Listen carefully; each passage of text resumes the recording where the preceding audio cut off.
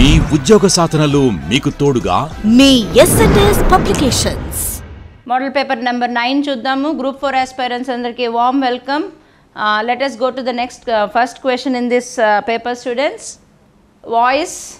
Voice అంటే చెప్పాను కదా, వాయిస్ అనేది అసలు ఎందుకు యూజ్ చేస్తాం అనేది కూడా నేను పేపర్స్లో ఎక్స్ప్లెయిన్ చేస్తాను. But let me explain in this also. Voice అనేది ఎందుకు యూజ్ చేస్తామంటే, మనం ఎక్కువగా సెంటెన్స్లో ఎప్పుడు ఒక సబ్జెక్ట్ ఉంటుంది, సబ్జెక్ట్ చేసినటువంటి పని గురించి చెప్తాము, ఆ పని దేని మీద ఇన్ఫ్లుయెన్స్ అయ్యింది అనేది కూడా చెప్తాం. సబ్జెక్ట్ వర్బ్ ఆబ్జెక్ట్ కింద మనం డివైడ్ చేస్తాం కదా. కానీ వాయిసెస్లో మనం సెంటెన్స్ని ప్యాసివ్ వాయిస్లోకి ఎందుకు మారుస్తాం? సపోజ్ ఇక్కడ ఉన్నటువంటి సెంటెన్స్ చూద్దాం. I take exercise daily. I అనేది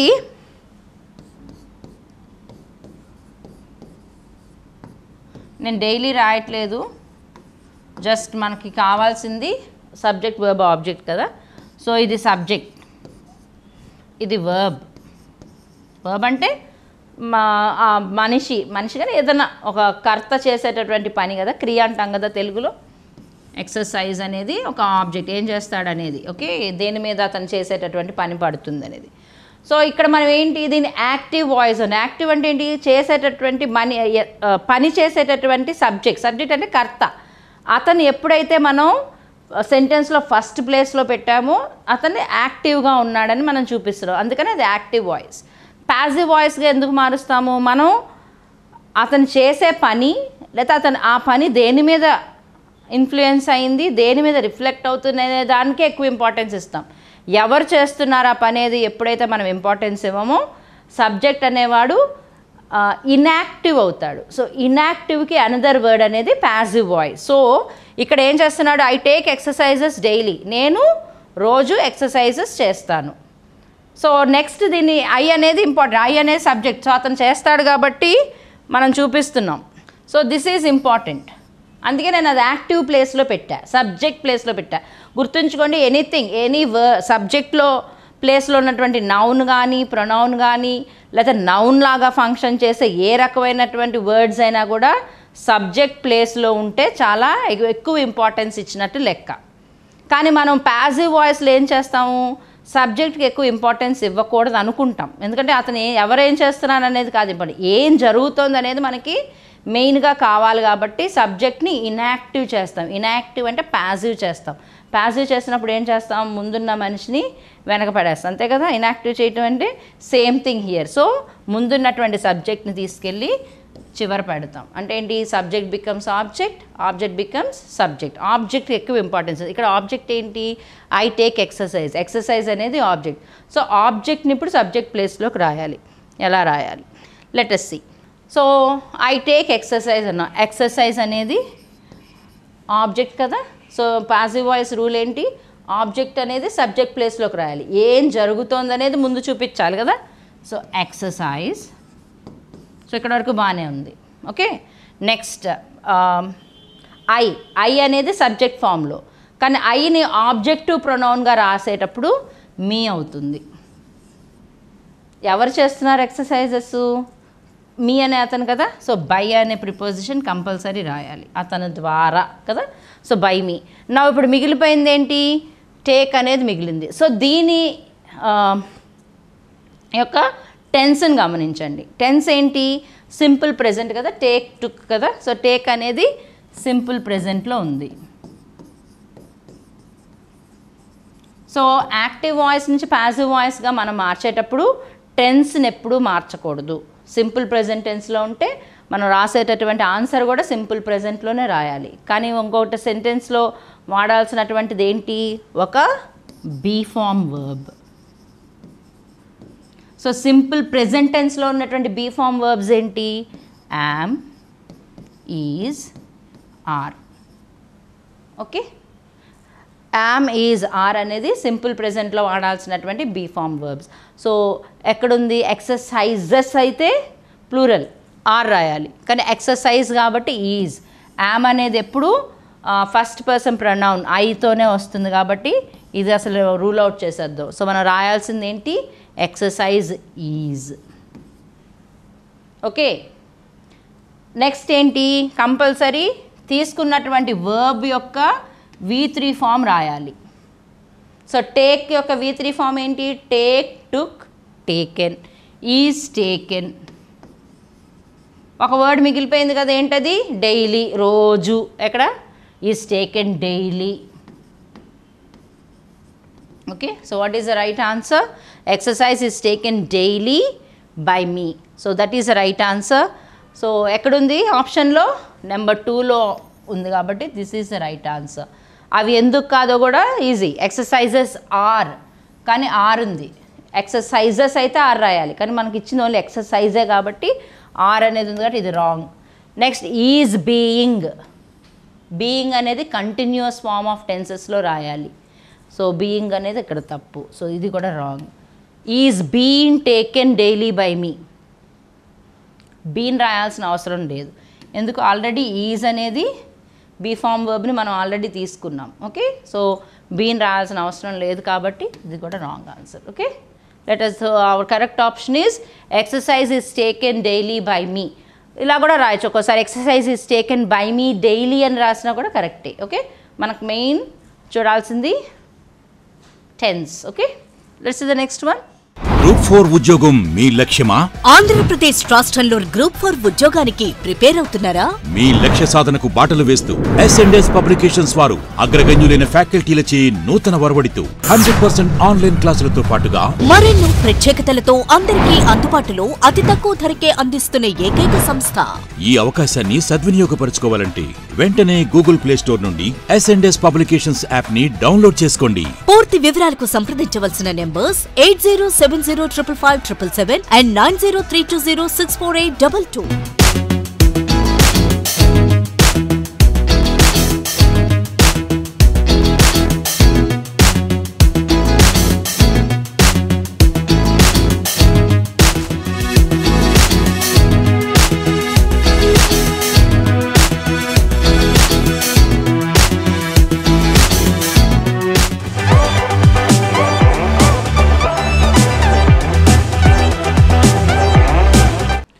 You can't bathe in this sea, he said to me, it's very rough. Change into reported speech. Indirect speech అన్న రిపోర్టెడ్ స్పీచ్ అన్న ఒకటే, కన్ఫ్యూజ్ అవ్వద్దు. అదేంటి ఇందాక అదేంటి ఆ క్వశ్చన్లో చూస్తే రిపోర్టెడ్ స్పీచ్ ఉంది, ఇక్కడేమో ఇండైరెక్ట్ స్పీచ్ ఉంది.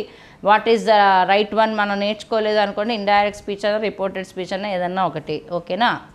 So you can't బేద్ in the see. దీన్ని BATHE బేద్ అనే చదవాలి. ఓకే, భా అంటే యూ కాంట్ బేద్ అంటే మీరు దాంట్లో స్నానం చేయలేరు అని చెప్పటం. ఎందుకు? చాలా రఫ్గా ఉందట సీ. రఫ్గా ఉండటంటే చాలా పెద్ద పెద్ద అలలు రావటం, అలా దాన్ని రఫ్ సీ అంటాం. Okay, he said that you couldn't Beth in the see if it was very rough. రఫ్గా ఉంది, అది రఫ్గా ఉంటే నువ్వు స్నానం చేయకూడదన్నా. నువ్వు స్నానం చేయకూడదు, ఎందుకు? చాలా రఫ్గా ఉంది కాబట్టి. So it is showing a reason. ఎందుకు ఆ సముద్రంలో స్నానం చేయకూడదు అనేది చూపిస్తుందంటే, ఎందుకు చూపిస్తుంది? ఒక రీజన్ చూపిస్తుంది. ఎందుకు? సీ రఫ్గా ఉంది, సీలో చాలా పెద్ద పెద్ద అలలు వస్తున్నాయి. మేబీ అందుకు showing the reason. So let us see which is the right one. He said that you couldn't bathe. If అనేది అసలు రాంగ్ సబార్డినేటింగ్ కంజంక్షన్ ఇక్కడ. సో తీసేద్దాం, ఫస్ట్ ఆప్షన్ పోయింది మనకి. నా ఇంకా మిగిలినవన్నీ 3 ఉన్నాయి. He said that you can't బేద్ in this see since it was very rough. He said that I can't బేద్ in the, I can't కాదు కదా. See let us see subject ఎవరితో మాట్లాడుతున్నాడు? We have to see. You can't బేద్ in this, he said to me. That person is talking to me అంటే ఒక వ్యక్తితో మాట్లాడుతున్నాడు. So అతని గురించి అతను చెప్పుకోవట్లేదు కదా. సో ఐ అనేది కూడా మనకి ఇక్కడ రాంగ్ ఆప్షన్ ఉంది. చూడండి, థర్డ్ వన్లో హీ సెడ్ దట్ ఐ, నేను చేయలేను అనట్లేదు. నువ్వు అందులో స్నానం చేయకూడదు, ఎందుకంటే సీ రఫ్గా ఉందని చూపిస్తున్నాడు. సో ఐ అనేది ఇచ్చిందంటే తన గురించి తను చెప్తున్నాడు, బట్ అతను వేరే వ్యక్తితో మాట్లాడుతున్నాడు కాబట్టి even this is also wrong option. Second దాంట్లో, ఫోర్త్ దాంట్లో కూడా చూడండి, he said that I couldn't, అతని గురించి అతను చెప్పట్లేదని చెప్పాను కదా, అతను ఇంకొక వ్యక్తితో చెప్తున్నాడు. అప్పుడు హీ రావాలి కానీ ఐ రాకూడదు. సో ఇది కూడా wrong. Hour right option is number 2. ఎప్పుడు ఇలాంటివి రాసేటప్పుడు ఎవరితో మాట్లాడుతున్నాడు, టెన్స్ కరెక్ట్గా ఉందా లేదా, అవన్నీ కూడా మీరు బాగా గమనించాలి. ఫస్ట్ చాలా సింపుల్గా రూల్ అవుట్ చేసేసుకోవటానికి, అప్పుడు మనకు ఆప్షన్స్ తగ్గిపోతూ ఉంటాయి. మన కరెక్ట్ ఆప్షన్ అనేది నెంబర్ 2, ఎందుకంటే అతను వేరే వ్యక్తితో మాట్లాడుతున్నాడు. మనకి ఎప్పుడు గుర్తుంచుకోండి, సెంటెన్స్లో కనుక యూ వస్తే యూగానే పెట్టాలి. He said that you can't bathe in the sea since it was rough. Everything seems to be correct. You model verb వచ్చినప్పుడు మార్చాల్సిన అవసరం లేదు. సిన్స్ అనేది షోస్ రీజన్. సిన్స్ అనేది ఇంత క్రితం మోడల్ పేపర్లో చెప్పా. సిన్స్ అనేది టైం చూపిస్తుంది. సిన్స్ అనేది రీజన్ కూడా చూపిస్తుంది, ఒక కారణం ఎందుకు తన్ని ఆ సముద్రంలో స్నానం చేయొద్దన్నాడు, సీ రఫ్గా ఉంది కాబట్టి. సో రీజన్ కూడా చూపిస్తుంది సిన్స్ అనేది. So this option is the right one. Okay, let's see the next one. There is dash party at Bill's house tonight. So what is the right article here? Party అనేది noun ముందు compulsory ఒక determiner article రావాలి. Determiner అని కూడా పిలుస్తున్నారు ఇప్పుడు. So article రావాలి. ఏ పార్టీనా an పార్టీనా. The party అంటే స్పెసిఫిక్గా తెలియాలి మనకు, ఒక స్పెసిఫిక్ పార్టీ, బర్త్డే పార్టీనా, మ్యారేజ్ పార్టీనా, లేక ఇంకేదన్నా పార్టీనా అనేది మనకి స్పెసిఫిక్గా తెలిసినప్పుడు దా రాస్తాం. కానీ బిల్ హౌస్లో, బిల్ అనే వ్యక్తి యొక్క హౌస్లో ఒక పార్టీ జరుగుతుంది. ఏ పార్టీ? నోబడీ నోస్, కానీ ఒక పార్టీ జరుగుతుంది. సో ఒకటి అనేదానికి సిగ్నిఫికెన్స్ యాన్ కానీ ఏ కానీ. కానీ ఏ ఎందుకు వాడుతున్నాము? పార్టీ అనేది కాన్సనెంట్ సౌండ్, అంటే వావెల్ సౌండ్, AEIOU అనే సౌండ్స్తో కాకుండా వేరే ఏ రకమైనటువంటి సౌండ్తో కనుక వర్డ్ స్టార్ట్ అయితే దాని ముందు వచ్చే ఆర్టికల్ ఎప్పుడు ఏనే రాయాలి. Okay, so the right answer is a. Okay, let's see the next one. Which of the following is correct? ఇచ్చినటువంటి సెంటెన్సెస్ చూడండి. Kolkata is larger than Mumbai. Larger అనే వర్డ్ ఉంది అంటే అడ్జెక్టివ్. లార్జర్ దాన్ కరెక్ట్, ఎందుకంటే లార్జ్ అనేది single syllable word. So larger చేసాం, ER add చేసి comparative. దాని తర్వాత ఎప్పుడు చెప్పాను కదా, కంపారిటివ్ డిగ్రీ అడ్జెక్టివ్ ఉంటే దాని తర్వాత ఎప్పుడు THAN దాన్ రావాలి. సో అక్కడ వరకు అది కరెక్ట్గానే కనిపిస్తుంది. Let us see what is the next one. Raghu runs more faster than Ramu. Fast యొక్క కంపారిటివ్ వర్డ్. ఫాస్ట్ అనేది single syllable word. Single syllable word అంటే ఒక్కసారి మనం ఒక సౌండ్ స్టార్ట్ అయిన తర్వాత ఎండ్ అయిపోయేటటువంటి ఎన్ని అక్షరాలు అయితే వస్తాయో దాన్ని సిలబుల్ అంటాం. ఫాస్ట్ ఒక్కసారి స్టార్ట్ అయిన తర్వాత టీతోనే ఎండ్ అవుతుంది. ఓకే, సో ఫాస్ట్ని ఎప్పుడు ఫాస్టర్ చేస్తాం, ER యాడ్ చేస్తాం. సింగిల్ సిలబుల్ వర్డ్స్కి ఎప్పుడు ER యాడ్ చేసి కంపారిటివ్ డిగ్రీస్ చేస్తాం. మరి ఫాస్టర్ అన్న తర్వాత కింద ముందు మోర్ ఉంది కదా, మోర్ అనేది దేనికి రాయాలి? మోర్ దాన్ 2 syllables ఉంటాయి. Suppose for example I'll write a word pitiful. Pitiful 3 syllables. So ఇక్కడ మనం pitiful or pitifulest అలాంటివి రాయలేం కాబట్టి మోర్ యూస్ చేస్తాం, కానీ మోర్ ఫాస్టర్ అనేది యూస్ చేయం. సో రాంగ్ కదా. Next one. Sita rights more better. Better అంటేనే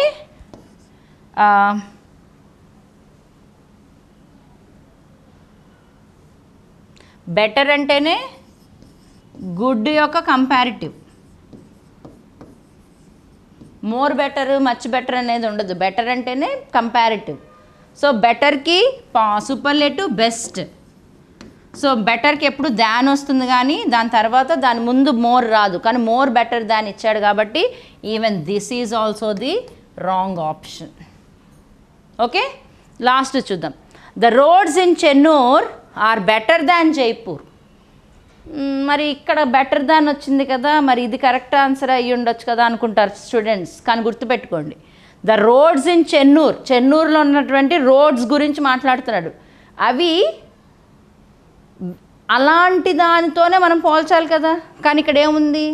జైపూర్ ఉంది. జైపూర్ కన్నా చెన్నూరులో ఉన్న రోడ్స్ బెటర్ అని చెప్తున్నా. అంటే జైపూర్ హోల్ సిటీ, జైపూర్లో ఉన్నటువంటి రోడ్స్ని చెన్నూరులో ఉన్నటువంటి రోడ్స్తో మనం కంపేర్ చేస్తున్నాం. అప్పుడు ఏం చెప్పాలి? The roads in Chennur are better than those of Jaipur అని రాయొచ్చు, లేకపోతే than the roads in Jaipur అని రాయొచ్చు. సో అక్కడ అది లేదు.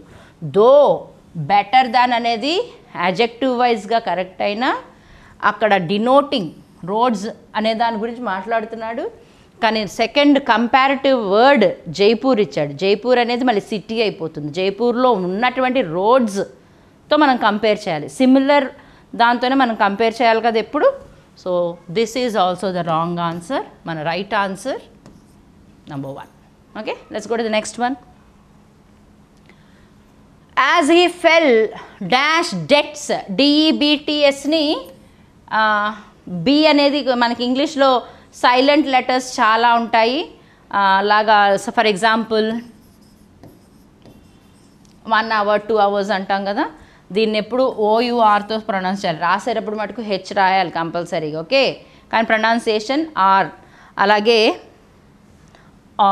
ఈ వర్డ్ ఉంటుంది. దీన్ని కూడా చాలామంది నేను తెలుగు ఛానల్స్లో కూడా వింటున్నాను, చాలా రాంగ్గా ప్రొనౌన్స్ చేస్తున్నారు. It is honest, not honest.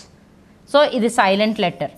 అలాగే మనకి పైన ఇచ్చినటువంటి వర్డ్లో డెట్ అనేది బి అనేది సైలెంట్.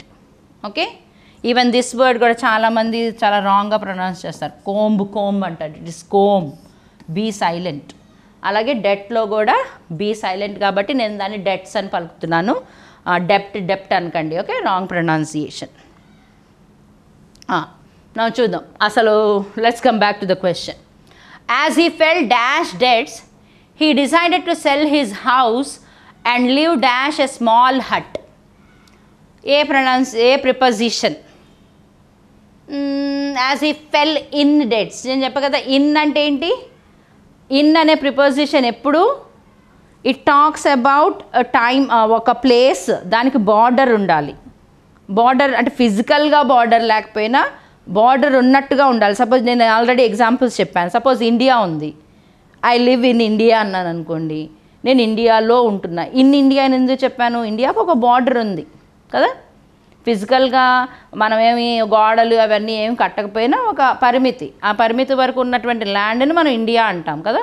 సపోజ్ విజయవాడ ఉంది, విజయవాడకు కూడా గోడలు కట్టి ఇక్కడ వరకు ఉన్న ఈ కిలోమీటర్ నుంచి ఈ కిలోమీటర్ వరకు ఇది బార్డర్ కట్టకుండా కూడా వీ కెన్ ఐడెంటిఫై ఇక్కడ వరకు ఉన్నటువంటి లిమిట్లో దీన్ని విజయవాడ అంటాము అని కదా. సో ఇన్ అనే దానికి ఎప్పుడు మనం స్పెసిఫిక్ ఏం చేయాలంటే there is a specific border for that area. So debts అనేది ప్లేస్ కాదు, డెట్స్ అంటే అప్పులు. సో ఇన్ అనేది అక్కడ రాంగ్ ఆప్షన్. సో తీసేయండి. ఫస్ట్ ఆప్షన్ అసలు కరెక్ట్ కాదు, ఎందుకంటే ఫస్ట్ ఆన్సరే రాంగ్ కాబట్టి ఆ ఆప్షన్ మొత్తం రాంగ్ అవుతుంది. నెక్స్ట్ చూద్దాం. As a full of debts, you full of అంటే something that you are related to, but మీకు డెట్స్తో అప్పులతో వాళ్ళ రిలేషన్ ఏమి ఉండదు కదా. So even this is wrong. నా next 2 options 2 starting words into ఉన్నాయి. Let us check both. As he fell into debts, into debts అనేది కరెక్ట్. ఇక్కడ ఇంటూ అంటే ఏంటి? ప్రిపోజిషన్స్లో ప్రిపోజిషన్స్ ఆఫ్ టైమ్ అని, ప్రిపోజిషన్స్ ఆఫ్ ప్లేస్ అని ఇవన్నీ ఉంటాయి. అలాగే ప్రిపోజిషన్స్ ఆఫ్ డిరెక్షన్ కూడా ఉంటుంది. సంథింగ్ ఒక మూవ్మెంట్ చూపించేదానికి ప్రిపోజిషన్స్ కూడా ఉంటాయి. అలాంటి ప్రిపోజిషనే ఇంటూ.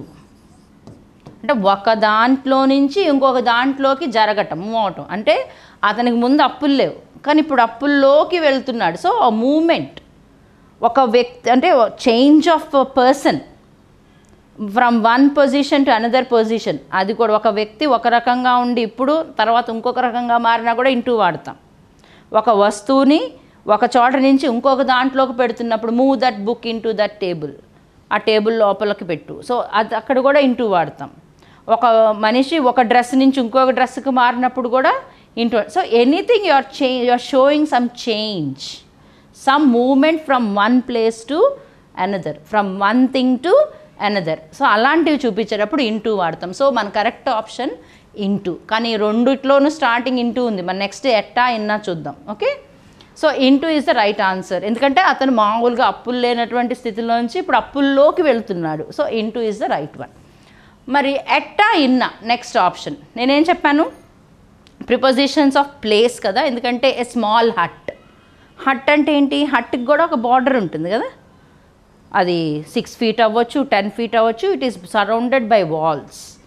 ఏం చెప్పాను? Any place that has physical border కానీ ఇమాజినరీ బార్డర్ కానీ ఏదన్నా ఉన్నా దానికి ఎప్పుడు ఇన్ రాయాలి. ఎట్ అనేది ఎప్పుడు స్పెసిఫిక్ ప్లేసెస్ని చూపిస్తుంది.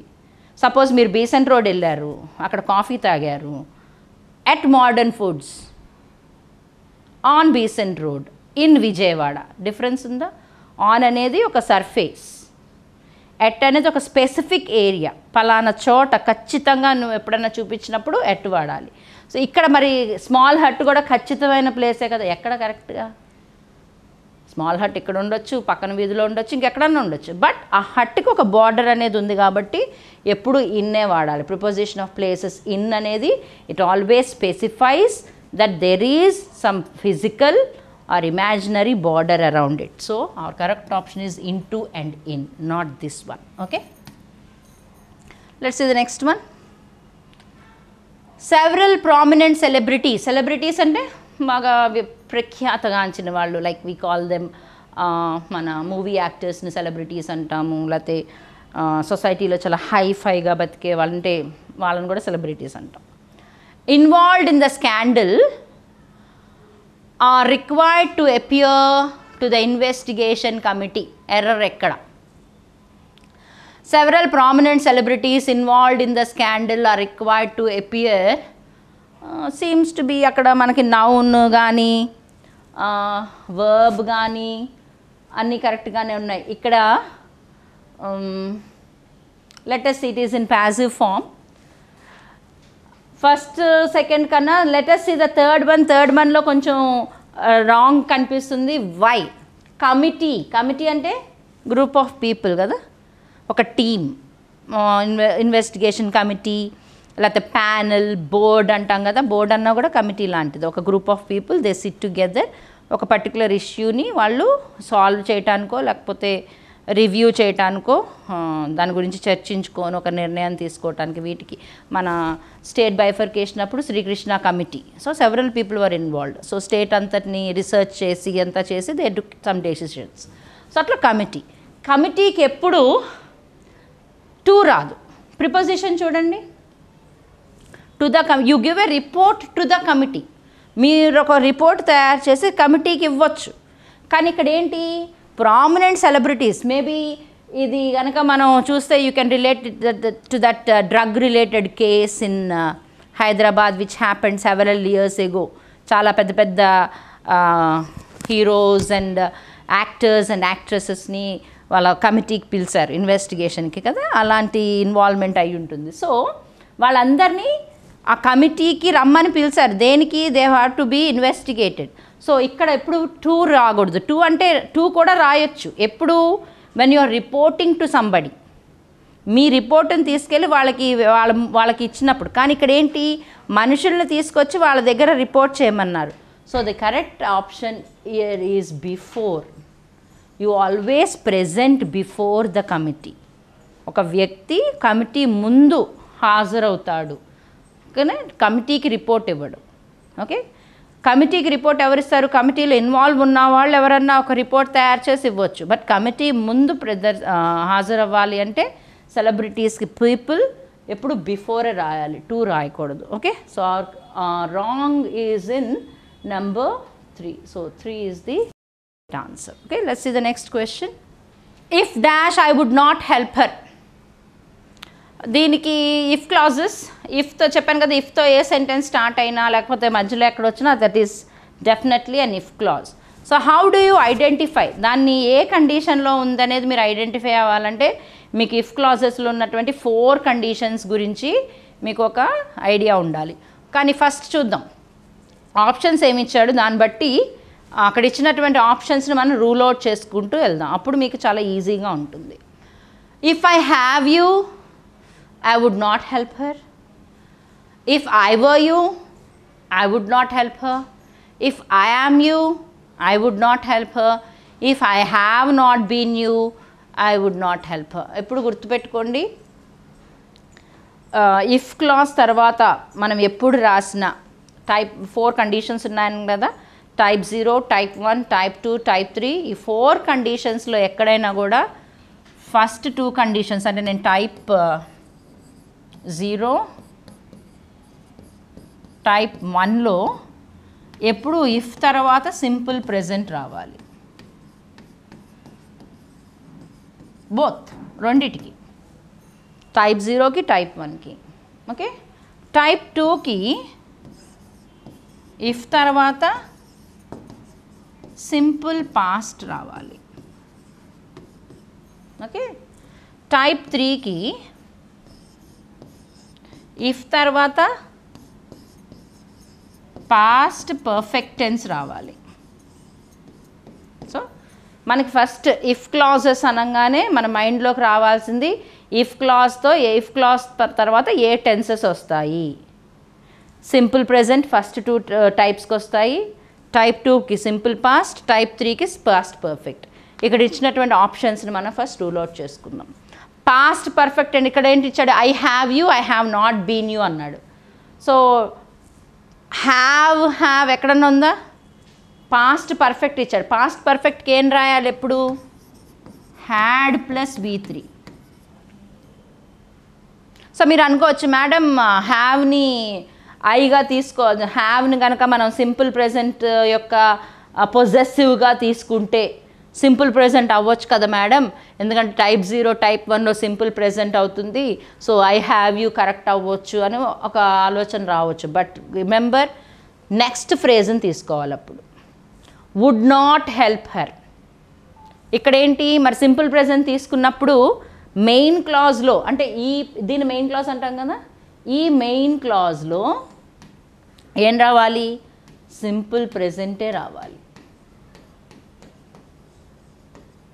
ఓకే, మరి ఇప్పుడు సెకండ్ కండిషన్ టైప్ 1 కండిషన్ అవ్వచ్చు కదా మేడం అంటే మెయిన్ క్లాజ్లో సింపుల్ ఫ్యూచర్ రావాలి. సింపుల్ ఫ్యూచర్ అంటే వర్బ్ మారాలి కదా, ఇఫ్ ప్లస్ సింపుల్ పాస్ట్లోనే ఎప్పుడు వుడ్ ప్లస్ ఇన్ఫినిటివ్ అంటే base form of the verb వస్తుంది.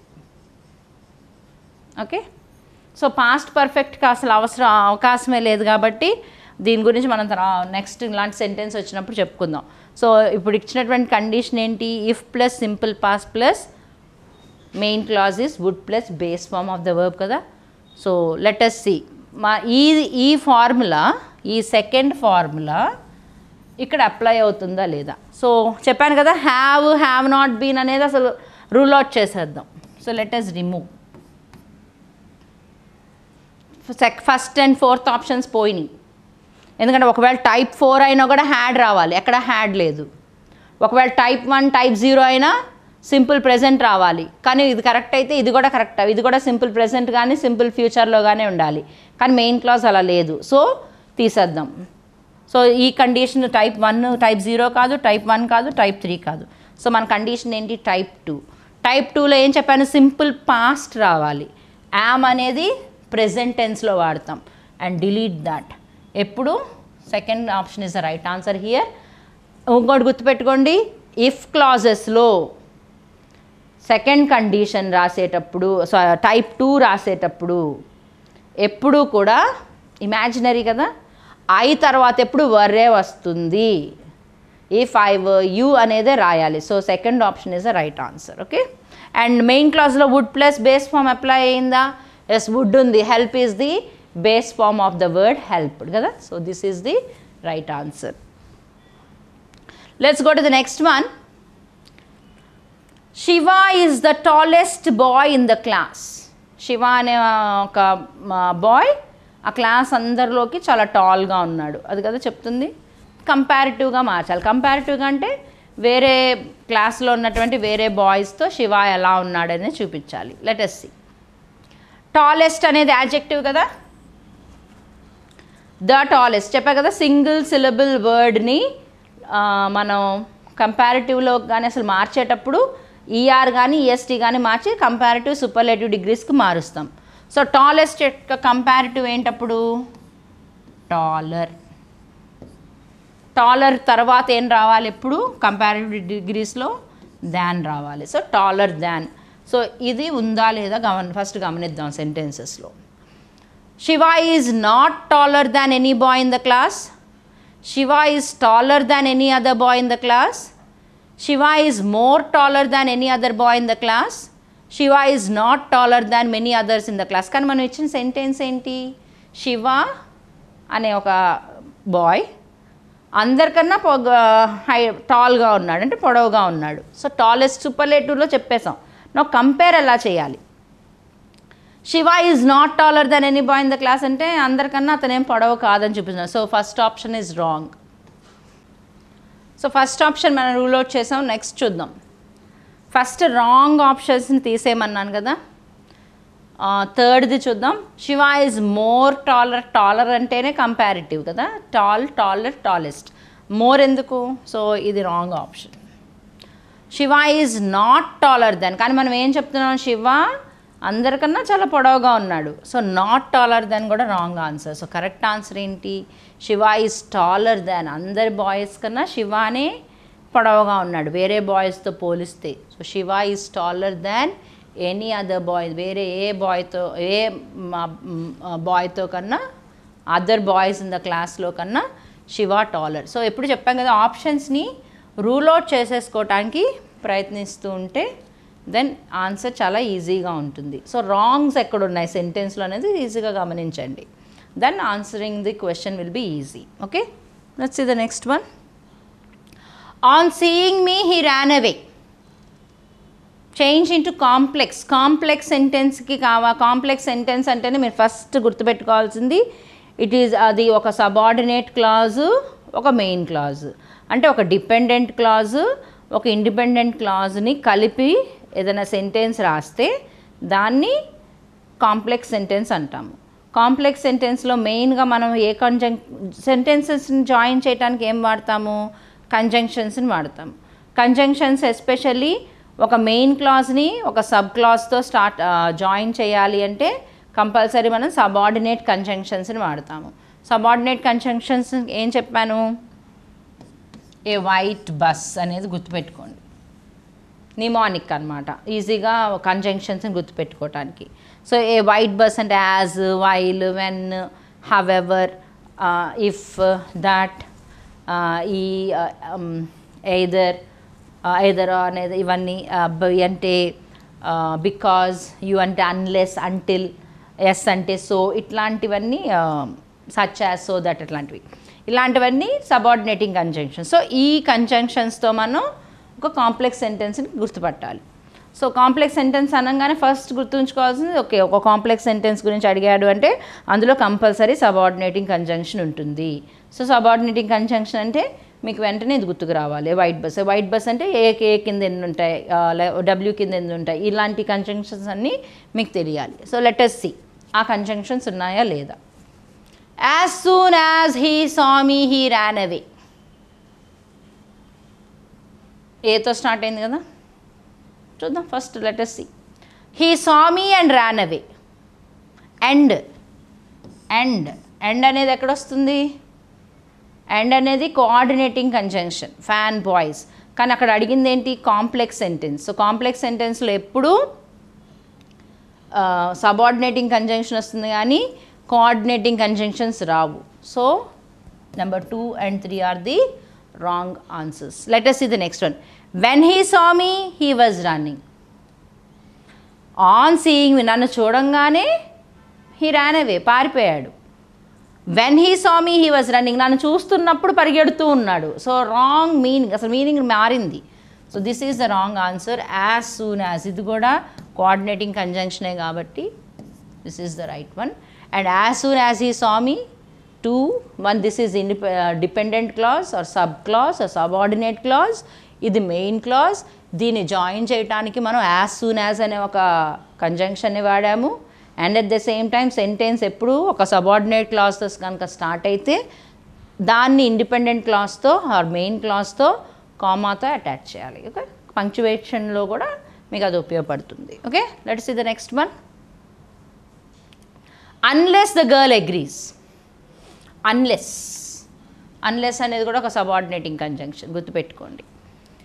అన్లెస్ ద గర్ల్ అగ్రీస్ ఏంటి next? We could not arranged her marriage. నేను చెప్పాను కదా వర్బ్ ఫ్రేజ్ అనేది ఉంటుంది, అది కూడా ఒకటి గుర్తుపెట్టుకోవాలి. ఎప్పుడు వర్బ్ ఫ్రేజ్ ఒక వర్బ్ అయినా వర్బ్ ఫ్రేజే, 2 verbs అయినా వర్బ్ ఫ్రేజే, 3 verbs అయినా వర్బ్ ఫ్రేజే. అలాంటి వర్బ్స్ కనుక సెంటెన్స్లో ఉంటే ఫస్ట్ వర్బ్లోనే మనకి ఎప్పుడు టెన్స్ మారుతుంది. సెకండ్ వర్బ్లో థర్డ్ వర్బ్లో ఎప్పుడు అది నెవర్ అండర్, అది ఫైనైట్ వర్బ్స్ లాగా పనిచేయవు, అవి టెన్సెస్ మారవు. కానీ ఫస్ట్ సెంటెన్స్లో ఏమి ఇచ్చాడు, కుడ్ ఇచ్చాడు. నెక్స్ట్ అరేంజ్డ్ కూడా వర్బే, కానీ అరేంజ్డ్ అనేది ఈడీ ఫామ్లో రాశాడు. సో వర్బ్ ఫ్రేజ్ ప్రకారం ఇది రాంగ్. సో ఇది రాంగ్ ఆన్సర్ కదా. Next we cannot arranged her marriage. 2 verbs, second verb will never undergo change, so this is also wrong. Unless the girl agrees, we cannot arrange her marriage. We can arrange her marriage. Unless అనేది negative sense. అంటే అర్థం ఏంటి, ఆ అమ్మాయి ఒప్పుకోకపోతే మనం పెళ్ళి arrange చేయలేం కదా. So 2 negatives. So unless the girl agrees, we cannot arrange her marriage అనేది కరెక్ట్. వీ కెన్ అరేంజ్ అంటే గర్ల్ అగ్రీ చేస్తే పెళ్ళి. If the girl agrees then we can arrange marriage. Agree చేసే అంతవరకు మనం పెళ్ళిని అరేంజ్ చేయలేం. సో ఎప్పుడు నెగిటివ్లోనే రాయాలి. So we can not arrange her marriage.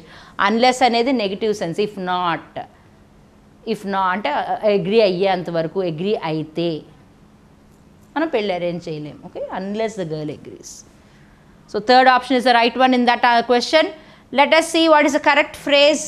ఇది ఆల్రెడీ ఒకసారి మనం ఎక్స్ప్లెయిన్ చేసాము, but repeated question. Anyway let me explain. We had to sleep on the floor as there was. నేను చెప్పాను కదా, ఇనఫ్ అనేది అన్నిట్లో ఉంది. సో ఇనఫ్ అనేది బోత్ యాడ్వర్బ్గా పనిచేస్తుంది, యాడ్జెక్టివ్గా పనిచేస్తుంది. నౌన్కి ముందు కనుక వస్తే అది యాడ్జెక్టివ్, నౌన్ తర్వాత ఎక్కడ వచ్చినా కూడా అది యాడ్వర్బ్. ఓకే, ఇక్కడ నౌన్ ఏంటి, మనకి ఇచ్చినటువంటి అన్ని ఆప్షన్స్లో నౌన్ బెడ్స్ కదా. సో నేనేం చెప్పాను, బెడ్స్ అనేది నౌన్ ముందైతే యాడ్జెక్టివ్, నౌన్ తర్వాత ఎక్కడున్నా కూడా అది యాడ్వర్బ్ కింద ఫంక్షన్ చేస్తుంది. సో నౌన్ ముందు ఎందుకు రాస్తాం యాడ్జెక్టివ్, ఇట్ ఈస్ డిస్క్రైబింగ్ కదా. Adjective is describing word. So we had to sleep on the floor. మనం నేల మీద పడుకున్నాం. దేనికి, బెడ్స్ సరిపడినన్ని బెడ్స్ లేకపోవటం వల్ల ఆ మీనింగ్ రావాలి కదా. Let us see. Not beds enough. నేనేం చెప్పాను, బెడ్స్ ఇనఫ్. ఇనఫ్ అనేది వర్బ్ తర్వాత, నౌన్ తర్వాత వస్తే the adverb. Here we are not talking about adverb. Not enough beds, enough beds, beds enough. అసలు ఈ ఆప్షన్స్ రాంగ్, ఎందుకంటే బెడ్స్ లేకపోవటం వల్ల కదా మనం కింద పడుకున్నాం. సో ఫస్ట్ అండ్ సెకండ్ ఆప్షన్నే మనం కన్సిడర్ చేద్దాం. ఇక్కడ ఏంటి, నాట్ బెడ్స్ ఇనఫ్ అంటే enough is working like an adverb. Adverb should describe a verb in the given sentence. So this option is also wrong. Not enough beds is the right answer. Enough ante saripadananni beds lekapodam valla meer kinda padukunnaru kada. So enough beds, here enough is working like an adjective. So our option is number 2. Group 4 ఉద్యోగం మీ లక్ష్యమా? ఆంధ్రప్రదేశ్ రాష్ట్రంలో group 4 ఉద్యోగానికి prepare అవుతున్నారా? మీ లక్ష్య సాధనకు బాటలు వేస్తూ S and S publications వారు అగ్రగణ్యులైన ఫ్యాకల్టీలచే నూతన వరవడితో 100% ఆన్లైన్ క్లాసులతో పాటుగా మరెన్నో ప్రత్యేకతలతో అందరికీ అందుబాటులో అతి తక్కువ ధరకే అందిస్తున్న ఏకైక సంస్థ. ఈ అవకాశాన్ని సద్వినియోగపరచుకోవాలంటే వెంటనే గూగుల్ ప్లే స్టోర్ నుండి ఎస్ఎండ్ఎస్ పబ్లికేషన్స్ యాప్ ని డౌన్లోడ్ చేసుకోండి. పూర్తి వివరాలకు సంప్రదించవలసిన నెంబర్స్ 8070555577 and 9032064822.